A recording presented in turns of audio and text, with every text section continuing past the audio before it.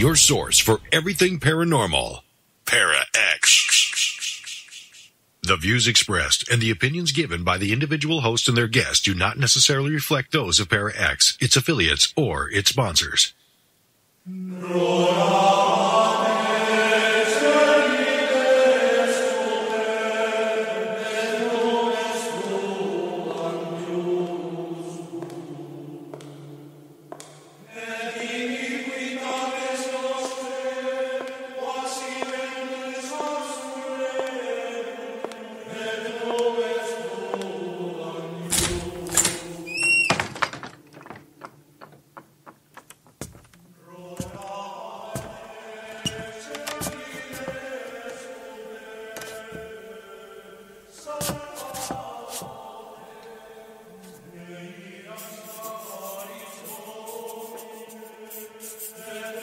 Wedi i'r seithwyr a ddywedasom ni uchod, gladdu pen bendigeidfran yn y gwynfryn yn Llundain a'i wyneb tua Ffrainc.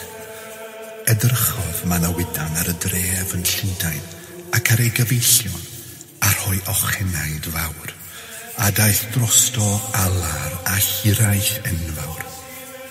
O ddiw holl alluog gwau fi ebe ef. Nid oes neb heb le iddo heno ond fi. Arglwydd ebe Pryderi, na fydded cyn dristed genit a hynny. Y mae dy gefnder yn frenyn ar y ynys y cedeirn, ac ar iddo wneud cam a thi ebe ef. Ni fiost hawliwr tir a ddeiar erioed.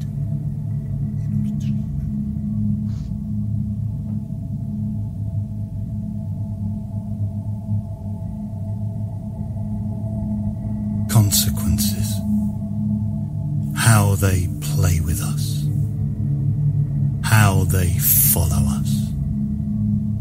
Like silent wolves, pacing, stalking. Eyes bright and ready to strike when we show any sign of weakness. Actions that seemed to have been forgotten, yet still they follow. Consequences. I once promised to tell you of the great mist that befell the kingdom of Daved, and that time has now come. My story begins with 7 weary travellers, turning our gaze away from the white mount and the circling ravens, stepping upon the road to Arbev. Little did we know that our every step was being closely observed as the mists of Anun prepared to close in around us once more.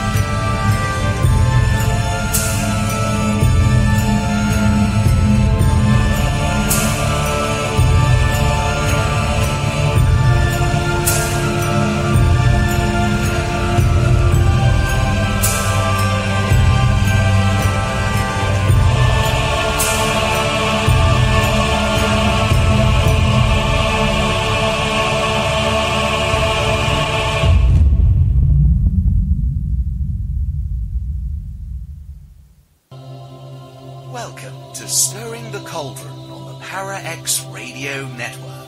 And now, here's your host, Marla Brooks.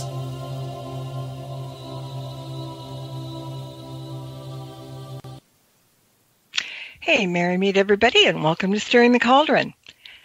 I've been looking forward to tonight's show. It's the time of year when Dave the Bard and I have our usual rendezvous announcing a new album. And tonight it's the third branch of the Mabinogi, and it was recently released. I'm excited for everybody to hear all about it and hear it. So, Dave, welcome back to Cauldron Central. It's lovely to be back again. It's getting a bit of a habit, isn't it? Yeah, we got to stop like this, but I'm not complaining, so it's okay. Yeah, nice to speak to you again. Before we jump into the album, I want to thank you so much for all the in-house concerts that you've been doing on Facebook Live. I mean, they're much needed in these troubled times to get our heads out of negativity for a while, and very much appreciated. And thank you for inviting everybody to your virtual birthday party. That was a lot of fun. I don't know how many people have well over 1,000 people coming to their parties, but you did rather well. Yeah, they've been an amazing surprise to me, actually. When I, like many people in the entertainment world, when the COVID thing came along, and I suddenly, literally overnight, saw every concert that I had booked disappear. I was worried. I thought, oh dear, that's not very good. And it's not just the fact that it's how I earn a living. It's also, it's part of who I am. I love that interaction with an audience, and just didn't know quite what to do. And then I kind of saw people on Facebook, and I saw their updates, and I realized that the community was it couldn't meet. It had all these potential festivals coming up, and everyone was used to hugging each other and standing in circles and sharing bread and mead, and I realized that all of that would go, and so I kind of thought, well, let's just see what happens. So I just announced one, and I knew that the Facebook concerts could never replace a concert. There's no point, in my opinion, in doing lights and all that stuff, for just me. I mean, if you're a band, it's different, but if it's just me, But years ago, I used to do house concerts. I used to literally go to people's houses and play totally acoustic in their front room or in their garden. And some of the people made a big event out of it. They got their neighbours around, and they put the barbecue on, and I thought, well, that's the way to do this, isn't it? Very informal, just like you've invited me around to your house, your garden, your front room. I'm going to sit there, no amplification, no lights, just sit there and play you some songs like I'm in your front room, and make it very intimate. And that was what I thought would be the kind of nice compromise between a full live show and something that you can do on Facebook Live, and also, make it free, so that anybody anywhere in the world could tune in.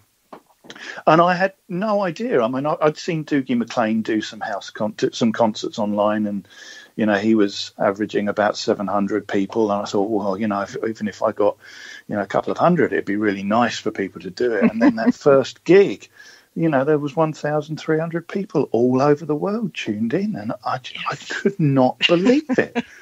I could not believe it. And then I thought, well, okay, it's a one-off. That was nice. Next time it will change, and it hasn't. And people have been sending me such beautiful messages, saying thank you, like you just done. Thank you for allowing me to, not allowing me. Thank you for creating the space so that people can feel, even though they're separate, they can feel, that they're part of something bigger, bringing people together all around the world who would normally meet up in their communities and covens and groves and things like that. It's been quite amazing. And of course, the chatter that goes on is crazy.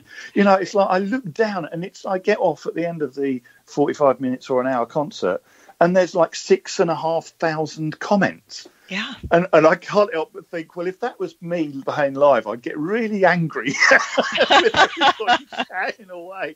But somehow, when it's texts and it actually is just adds another dimension, and people are seeing their friends online and saying hello and stuff.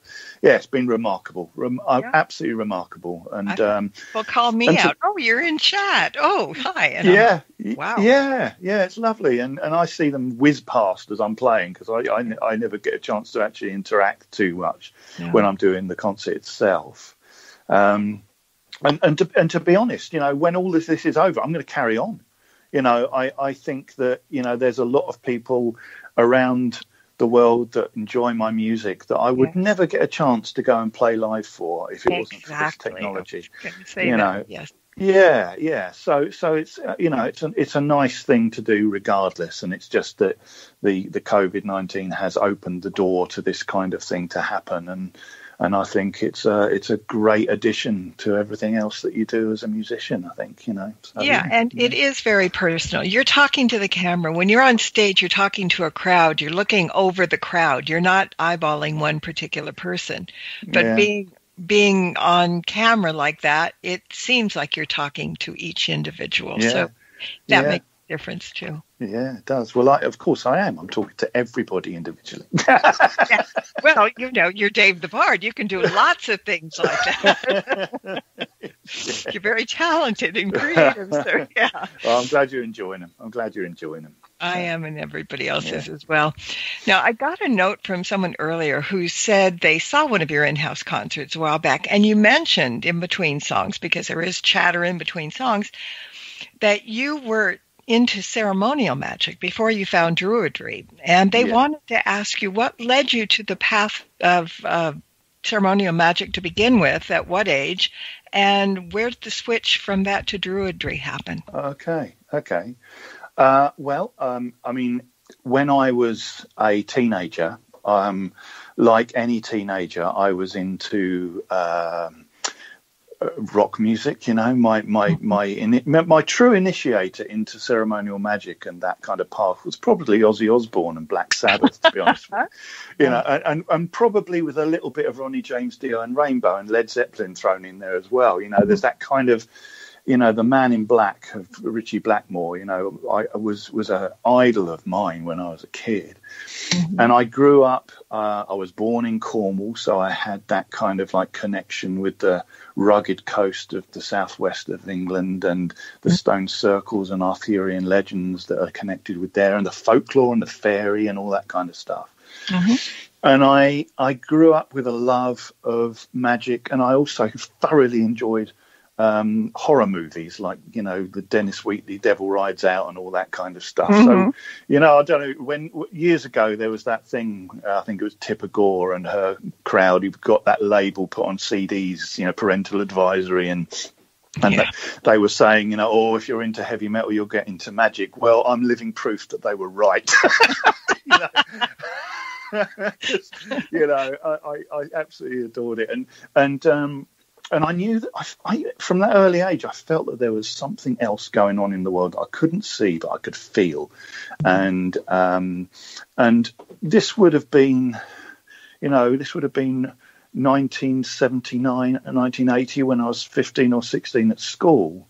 And, there were not the books out in those days on Wicca and magic and witchcraft. They just weren't there. The route into magic was Uncle Alistair, was Alistair Crowley's working a lot of the time, and although he is without doubt a very controversial figure, there is also no doubt that without him, what we do as magic would be very different. Him, Dion Fortune, Robert Graves, James Fraser, their writings shaped modern paganism in years to come. And so I bought Magic in Theory and Practice by Alistair Crowley, which is a bit heavy for a 16-year-old, but you were ahead of your time. I read it, and then a friend of mine came up to me. I think I was 18. Came around my house and he said, "Dave, I'm a neophyte." And I went, "What?" He said, yeah, I've been initiated as a neophyte. And I said, what do you mean? And he introduced me to this ceremonial magic group called the Occult Church Society, that were running a postal course in magic, like the Hermetic Order of the Golden Dawn. Mm-hmm. And I just signed up straight away, and I was initiated into the society as a neophyte. I then went on through, I think Zelator was the second degree, and then it was Practicus or Philosophus, and I reached number 4. And then what happened was what happens to a lot of spiritual groups. There was a cataclysm, and the Occult Church Society stopped. It just folded and left me kind of without anywhere to go. And at the same time, and this is not to diss ceremonial magic, because I know a lot of people get off on it and it's their spiritual connection. Mm-hmm. But I turned away from Christianity because to me it felt like it came from the Middle East, and it just didn't feel like it was something that was rooted in the land that I came from.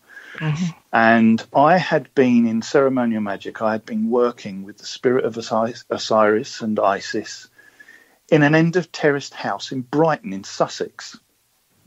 And that same kind of disconnection of there's got to be something from here. There's got to be something I can put my hands in the earth and just feel what's going on. There has to be something else. Mm-hmm. And so as the ceremonial magic group closed, I wanted to turn my eyes away, away from like the stellar, over the kind of stellar airiness of ceremonial magic, and I think I'd done enough of that, and I wanted to turn my attention to the element of earth. Mm-hmm. I wanted something that was really rooted and grounded in the earth. And when I say from the earth I live on, I mean the earth itself, the planet. Yeah. Because there's to me, a lot of the revealed religions are they're all trying to. They are death-preparing religions. They prepare you for what comes after life, mm-hmm. whereas I wanted something that I could be engaged in fully in this life now, rather than think that this is a place that I want to escape from. Think of the earth as a sacred place. And it was those thoughts that then turned me to look at modern paganism. And, of course, at the time there were...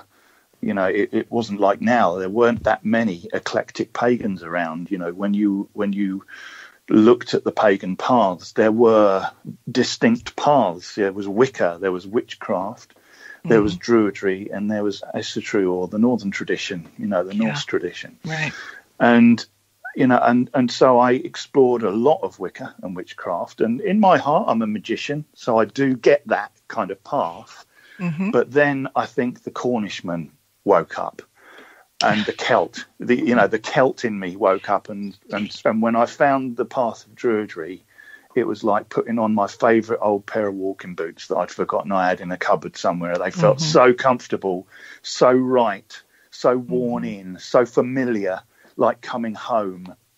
That was what in the end made me explore Druidry, and that's where I stayed ever since. That was 1994 when I sent off for details of Obod, and I'm still here now, and I'm the Pendragon of the Order. So something must have been right for me, Yeah. So yeah. Long story, but that's it. No, but lovely actually, story. But really, it was definitely rock music that kind of ignited that magician's heart in me when I was a kid. It's interesting how our paths, sorry, didn't mean to interrupt, but how our paths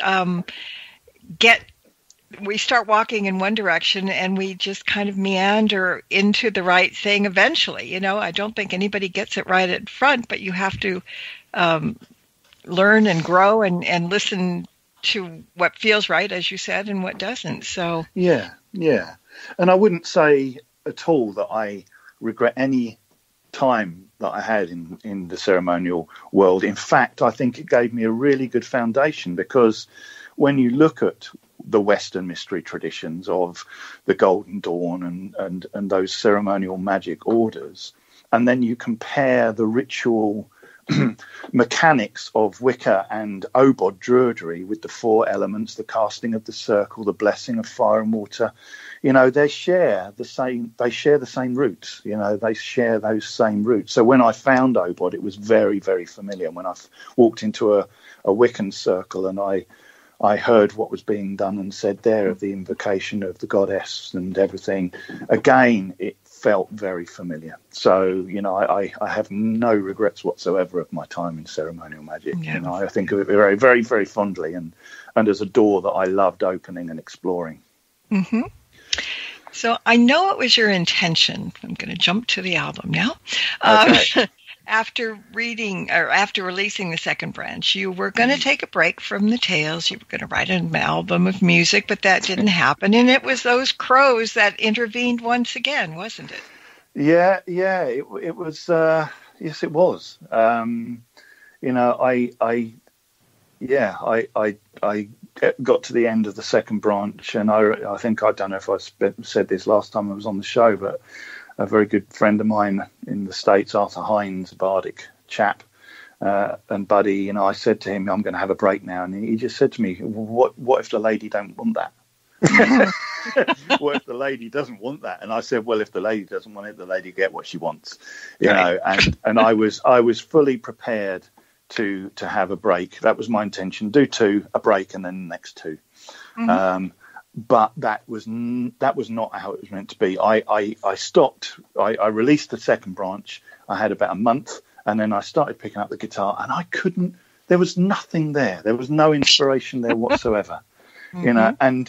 And if you as will become apparent if we start talking about the album, the third branch Mm-hmm. continues directly from the end of the second branch. There's not even a breath between the 2 branches, Okay. and it felt like it needed that completion. It was the wrong place to leave it, so that's why it happened. Yeah. Well, you mentioned, too, in one of your blogs that of all the branches, this one you originally felt the least connection with, but all that changed, didn't it? It really did. Yes, I loved the first branch, the second branch, and the fourth branch. The fourth branch is my favourite of all of them, or was. So I kind of approached this one with a little bit of concern, because when I first read it through, and you just read it or you hear it, it felt quite linear. It felt kind of linear, and there were those storytelling mechanics of having to do things 3 times before the third one works. Mm-hmm. And I've always kind of like got a little tired if I'm sitting around a fire going, oh no, I've got to wait for another one. Oh, this one won't work. I know it won't work. However, it was once more, it was the exploration of the lore and the language of the story and the history of the story that opened those doors and made me go, that's what it's about. And and the moment I realized what it was about, and it was consequences of previous actions in previous stories, that's what linked everything together. And suddenly it all made sense. And probably now this branch is my favorite, probably until I get to the fourth. I think the fourth will always be my favorite, but I think this one, it really came to life in the making, this one, for me. It's kind of nudging itself in there.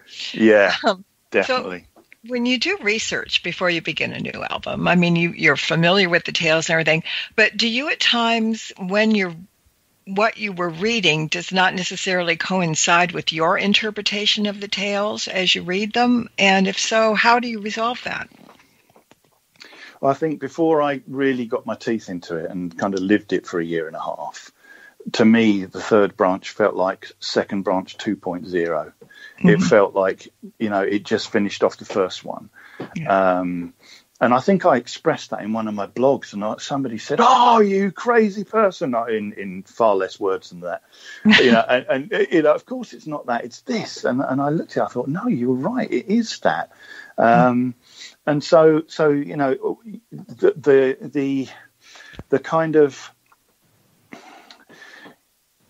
the relationship with the tale, I think, is what opens those additional doors and adds that additional colour to it. And I don't think I developed the relationship with this particular branch before I went down this road, you know. Mm-hmm. Mm-hmm. Yeah. All right. So first comes the words, then comes the music.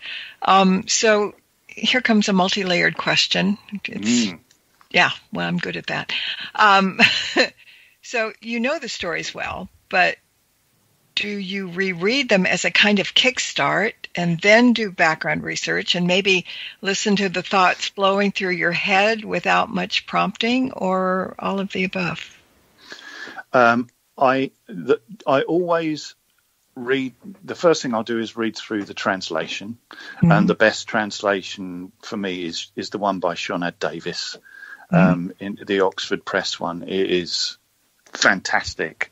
And I think most scholars will say that it's the best translation of the Mabinogi. So I will read that through, and I'll probably read it 5 times, you know, over and over. And then I basically get onto eBay and I get onto Amazon and I buy every book that mentions the third branch that I could possibly find. And I read them all. And there's you know, a lot of scholarly work on the Mabinogi and the history of and this scholarly research, you know, it stems from anywhere from the 50s with ideas that may well have been let go of by a lot of people by now, or a lot of academics at least by now. But nonetheless, when you read those, you say, you know, they are. Those early scholars were inspired by things that are different to the modern scholars, and because the modern scholars have the different way of looking at things. And so even those early scholars, if they have been proven wrong, there's something in there that's a spark that gave them that idea in the first place. So I never entirely throw it away until it, you know, if it doesn't talk to me at all, then I won't put it in. But sometimes you just think, no, that feels right. I don't know if it's academically correct, but it feels right. You know, it feels like there's an element of truth in there. And I just read all of the academic work that I can find on that particular branch, all the time making notes of the different bits and pieces that I can add into the story that are not in the translation, that enhance the tale with that modern research. And then the next thing I do is I read through and I highlight to myself where I think the songs will go. That's the next stage. So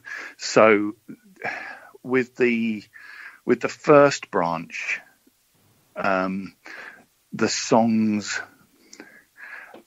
are they progress the story more to me than simply saying the words. But I think, again, this branch more than any, the songs tell the story. They, you know, so you really have to listen to the lyrics of the song, because if you don't listen to them, the story comes back in and you don't know what's happened, because all of the action has happened in the song. And what I loved about this one is, though, the areas of the songs came in places of real mysticism, you know, and otherworldliness, like the cauldron and the four-cornered the spinning castle and stuff like that. And so I really got my teeth into the songwriting on this album as well. Loved every minute of it. You know, it was marvelous. And speaking of songs, I mean, we're going to take a break, but during the break, we're going to be playing one of those songs from the album called The Hangman. And can you give us a little bit of a lead-in into the song, please? Sure. This was a difficult song to write, to be honest with you, because without the lead-in of the story, it can feel a little bit, you know, a little bit dodgy in play, you know, to be honest, because what it's saying, it's all about this person who is going to hang a mouse.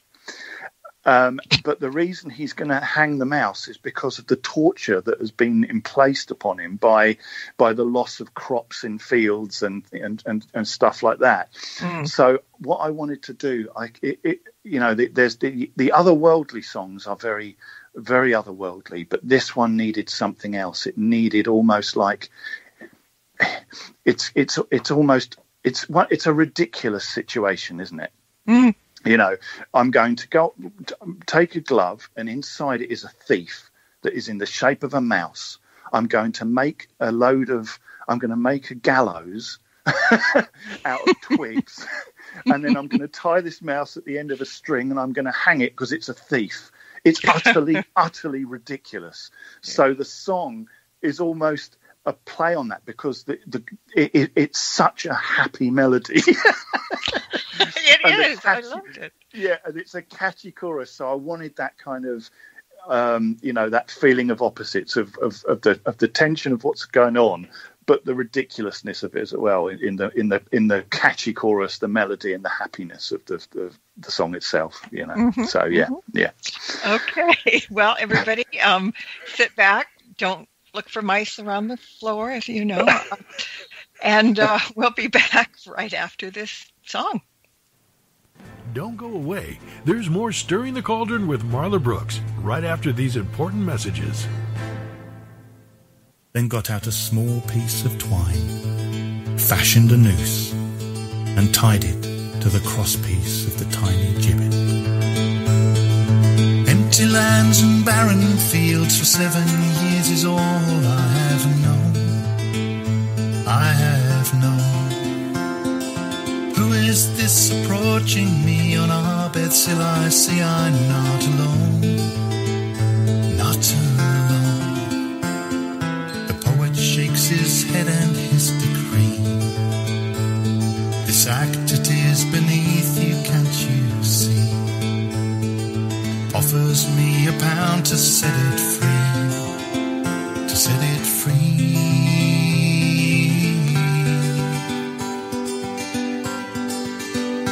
It's a thief, and it will be a thief no more.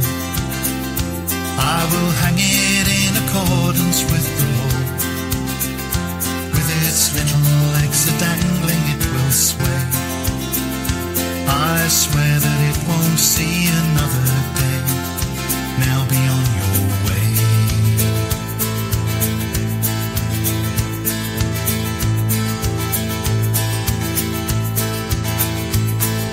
Tiny twig, a length of twine, and this evil thief will soon atone, soon atone.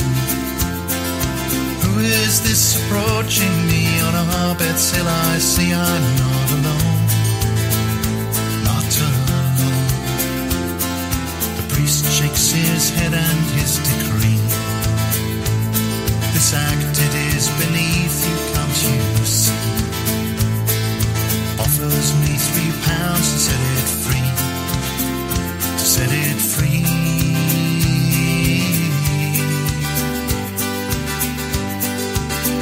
But it's a thief, and it will be a thief no more. I will hang it in accordance with the law.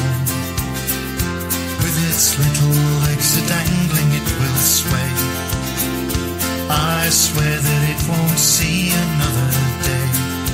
Now be on your way.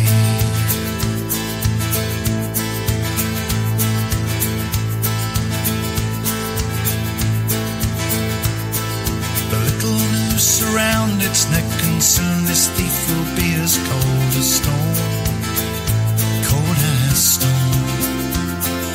Who is this approaching me on our bed sill? I see I'm not alone, not alone.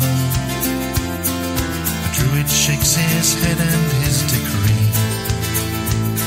This act it is beneath you, can't you see? Offers £7 to set it free. Offers all the horses I can see, and all the bags they're carrying to me, to set it free.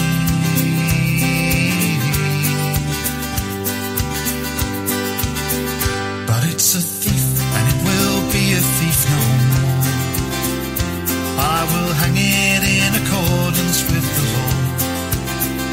With its little legs a-dangling it will sway. The druid asks how much he needs to pay. I say you have an unhealthy love of mice. The druid says to me, just name your price. Name your price.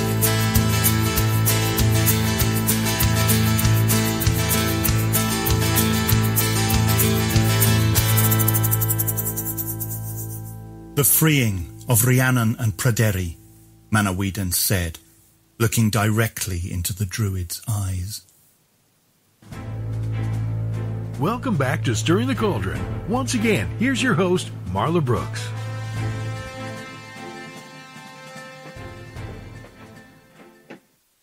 And yes, we are back. Dave the Bard is here, and I don't think he's hanging any mice at the moment, so we're free to talk.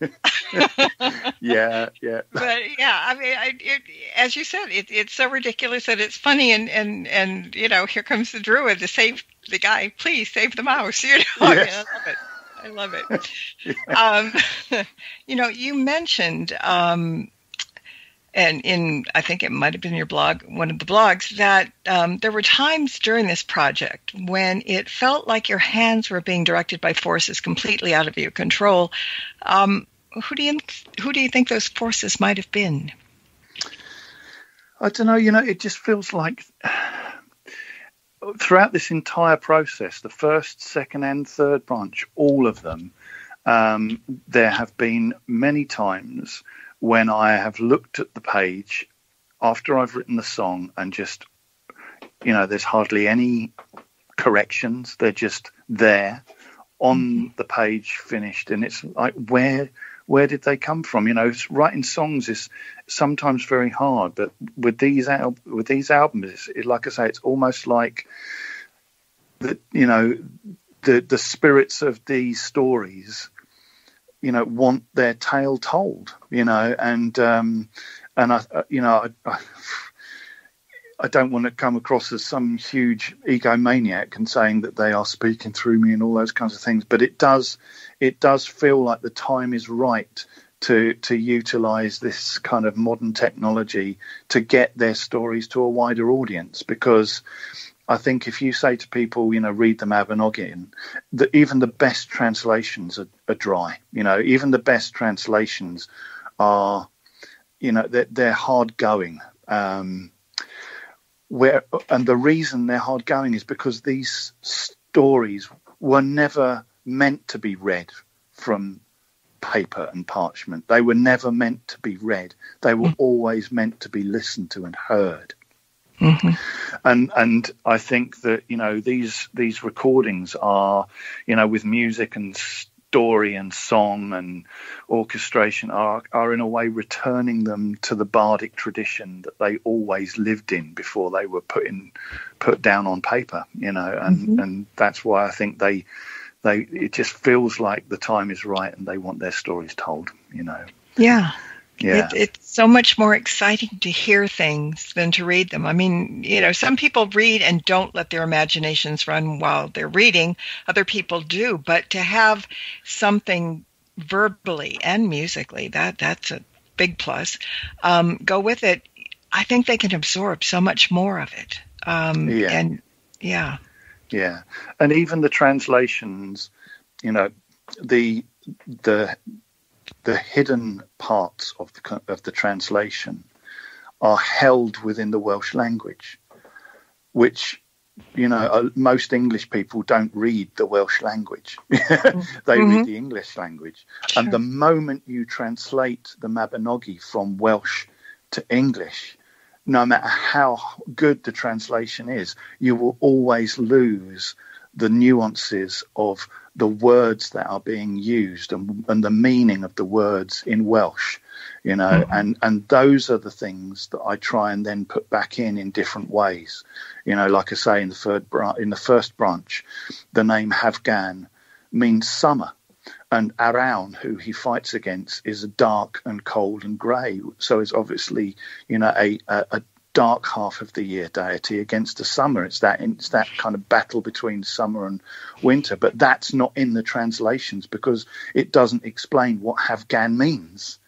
You know, only a Welsh person will know what Havgan, the word, actually means. And so, you know, when the two meet for battle, Havgan steps forward, Pwyll in the guise of Arawn looks at him and looks across at Havgan, and he sees the light of summer coming from the eyes of his helm that he wears on his head, as if he holds within him the very heart of summer itself. So it's those little things that I'm putting back in because of the loss in translation that you just can't get.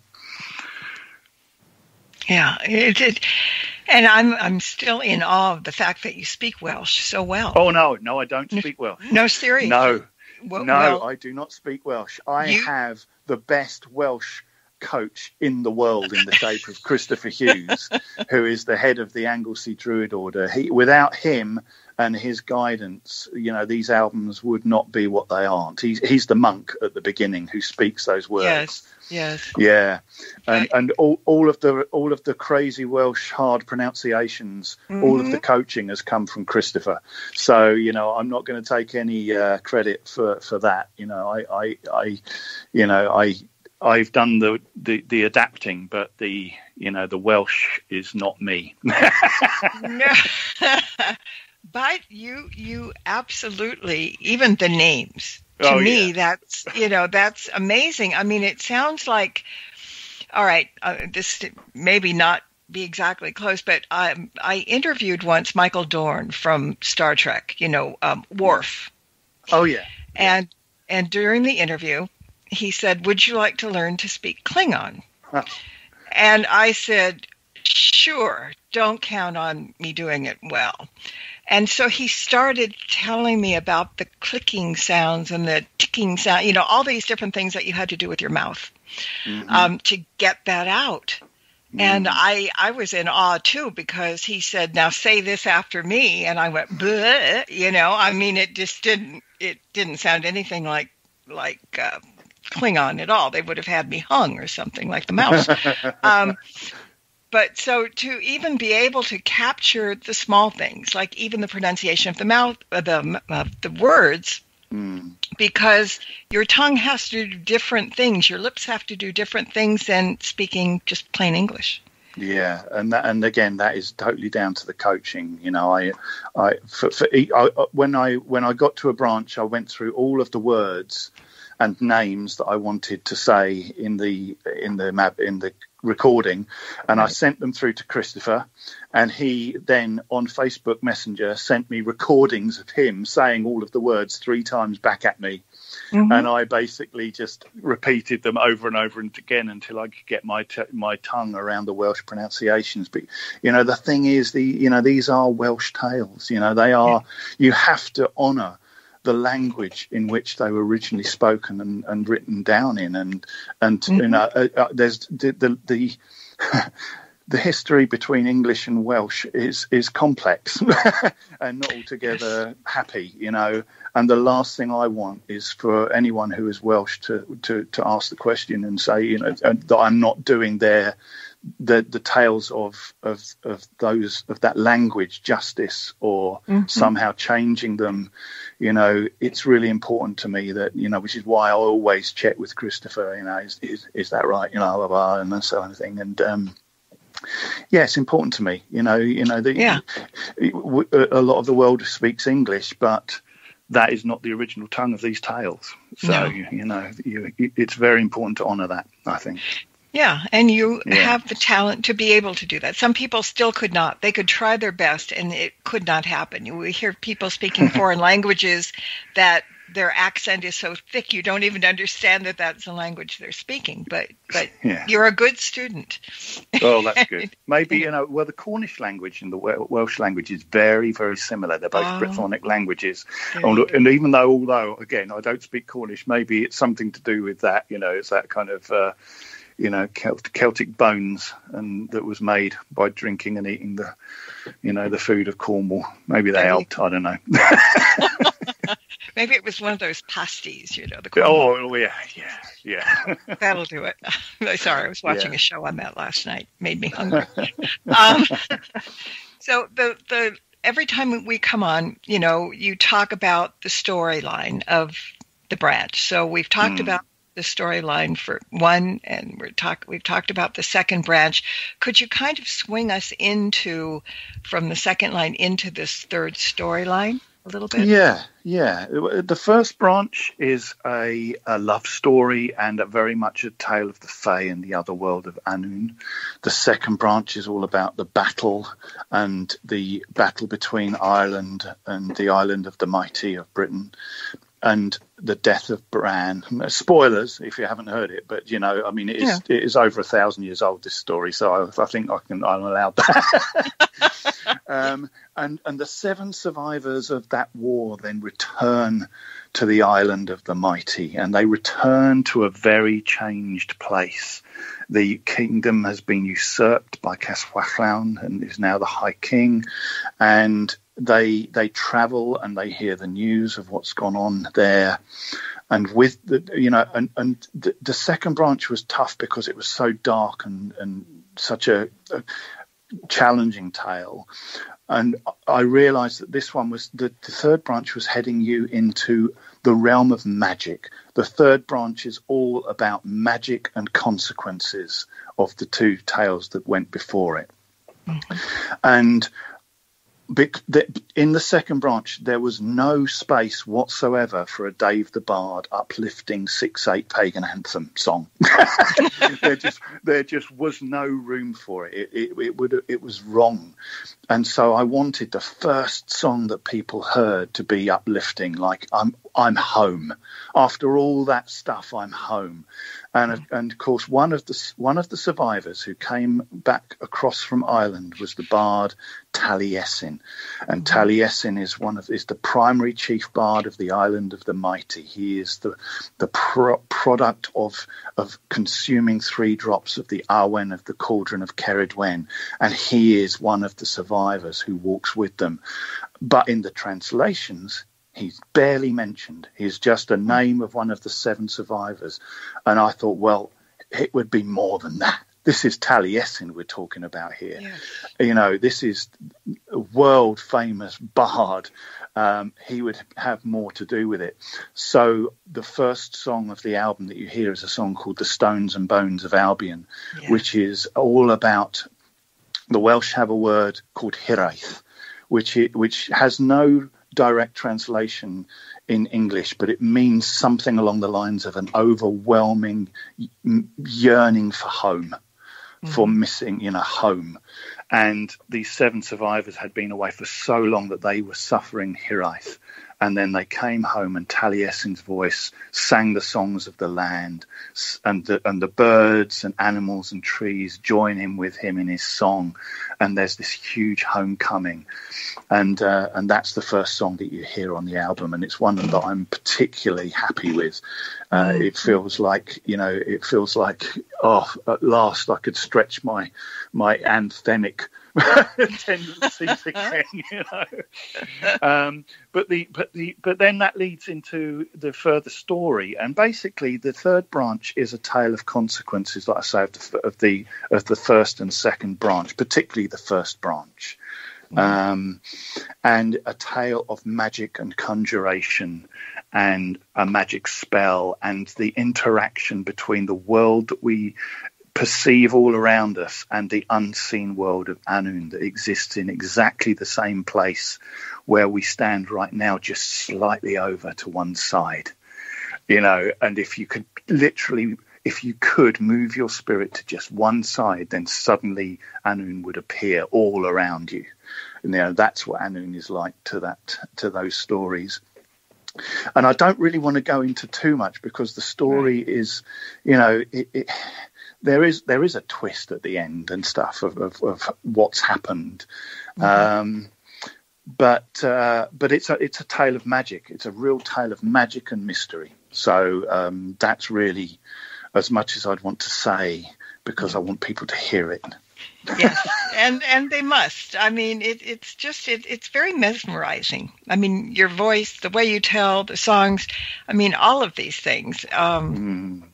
Just to sit there and listen is so comforting and interesting, and so you don't have to give too much away, but it's good. It's really, really good. That's all I'm going to say. Okay, so with 3 down and 1 to go, is it going to be a bit bittersweet once you begin the 4th branch, knowing that it's at the end, or are you going to just be so happy that you undertook this very time-consuming to your heart, and did it all and lived to tell the tale? Or tales. Well, I'm definitely doing an album of songs next, regardless. I'm going to do it. I can't do branch 4 now straight away, so I'm going to do some songs and do an album of music next. That's definitely going to happen, and then I will turn my attention to the 4th branch. The 4th branch is sprawling and intense and intrigue and complicated, and it's probably the best known branch of all 4.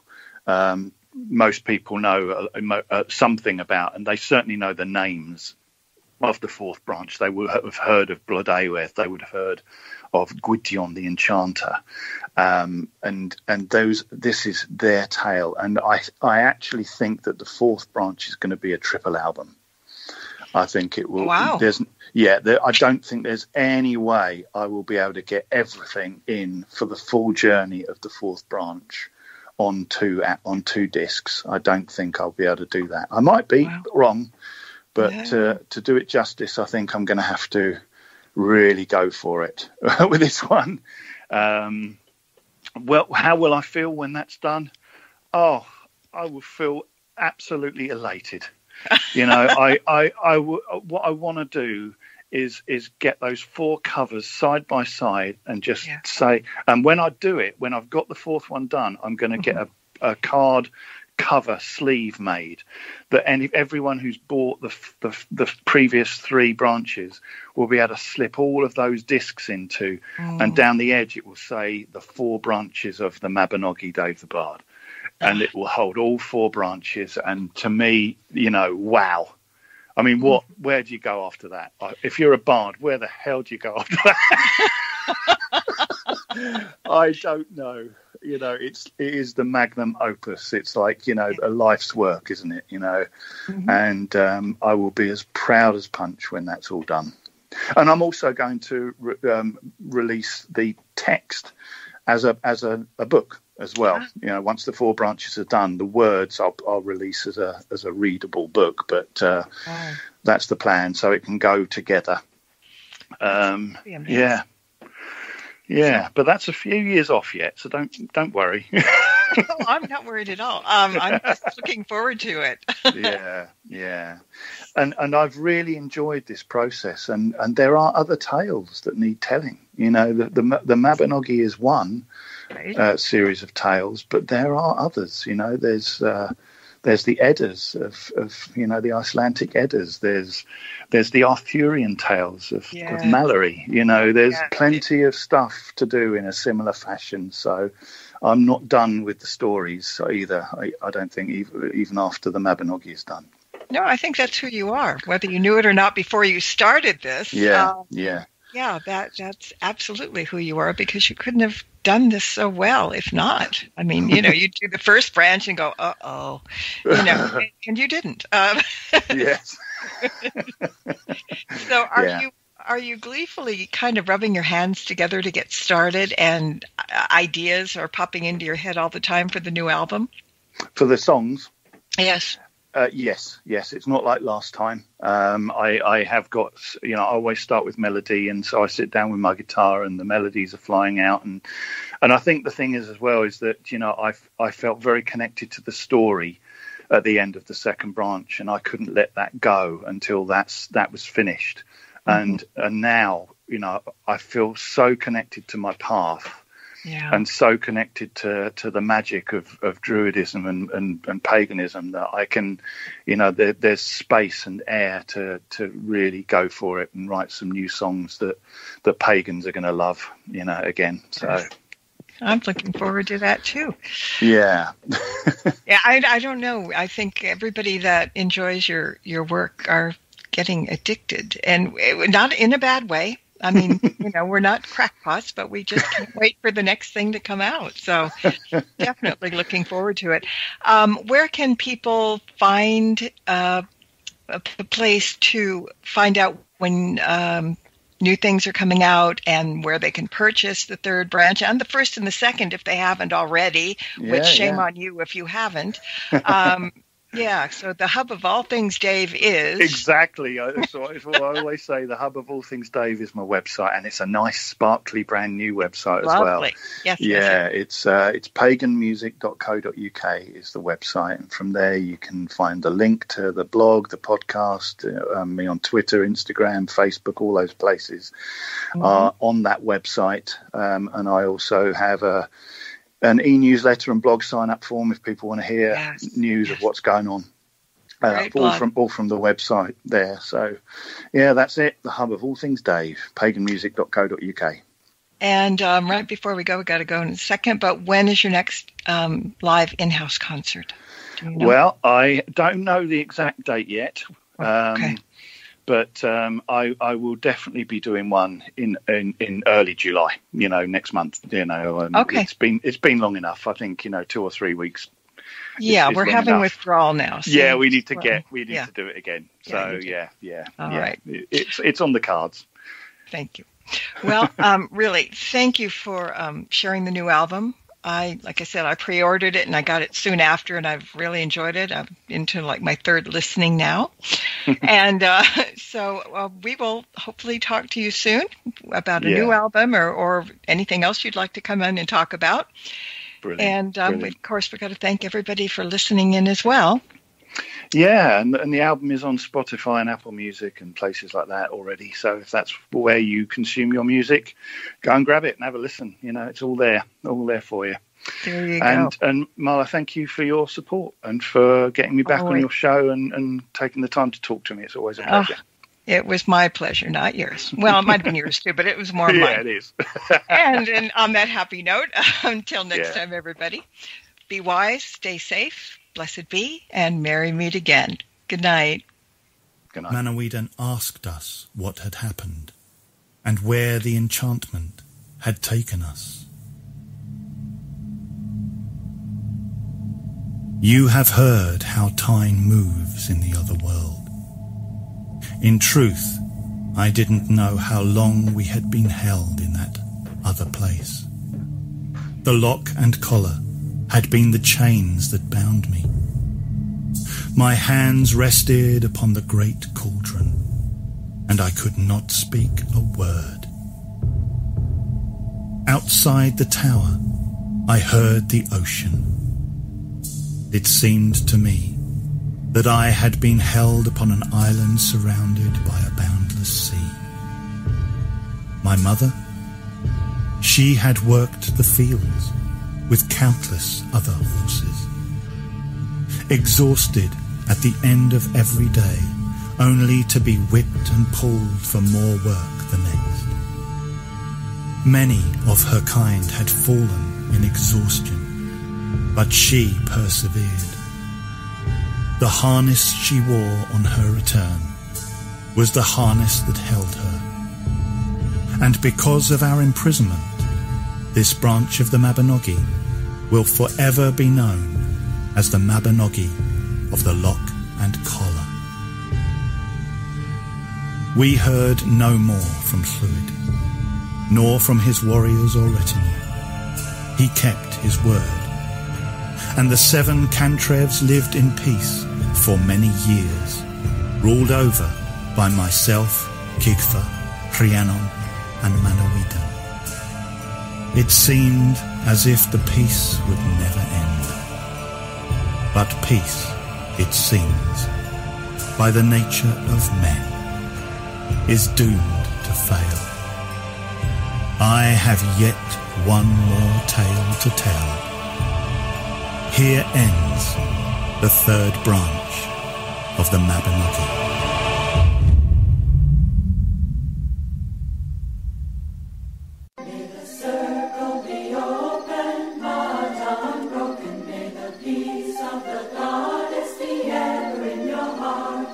Merry